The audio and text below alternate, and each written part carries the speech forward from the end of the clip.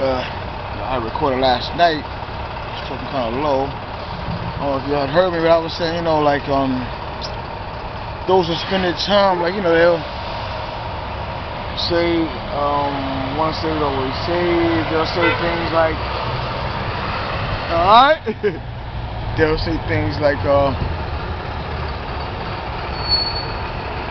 or they'll tell you, the Holy Spirit don't get grieved. And right after you say it, so you're like, okay, if I said something wrong with that, first of all, the Holy Spirit does get grieved, because he grieves when it's inside you when you do wrong.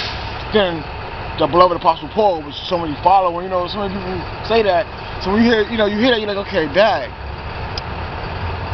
Does this person, or the spirit of this person just want to be the corrector, the usurper? Like, what is the point to prove? Right then you say something about the water and spiritual baptism. Now, we know, in the spirit, of course, when the spirit's transformed, oh, bless the Lord. Then, of course, when the water, you transform through the water, because Christ went through the water himself. So Christ never gave a commission. I said, don't do it. So, I look at 2 pointers of that. Then when I said, take up the cross.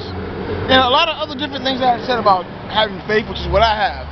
So, but I'm not saying nobody else do. I'm just saying, I'm speaking on, okay, I speak with the spirit what I have. Because if I didn't have the spirit, I couldn't speak what I have. So, that's the point. So, I look at everything that I said, one time I had said, oh yeah, I was like, I think I was talking on camera, I was just, oh yeah, Lord, and I accept you as always. I accept you like yesterday, the day that you,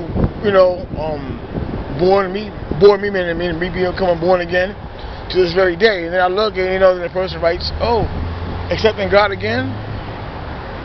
Well, my thing is this, I'm not going to slander and talk down to anybody. God wouldn't have it that way. But actually, when somebody says something stupid like that, they're slandering God. Because why can't I dedicate myself to God as much as I want to? In marriage, in this stupid society of a world, and I'm not mad right now, but I'm just speaking reality right now. Now, in this idiotic of a world, a man can propose or get remarried to a woman, in this nonsense. So if I tell my God I dedicate myself to him again, oh, what's the problem doing that? You know what? Like, and this is what I'm saying. If people spent the time they spent, if they spent the time really glorifying God based off their filling up the seats or their subscribers. Hold on, this truck's coming.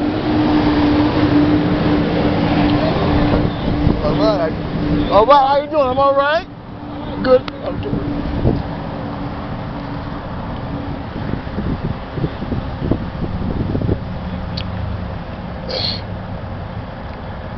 Okay,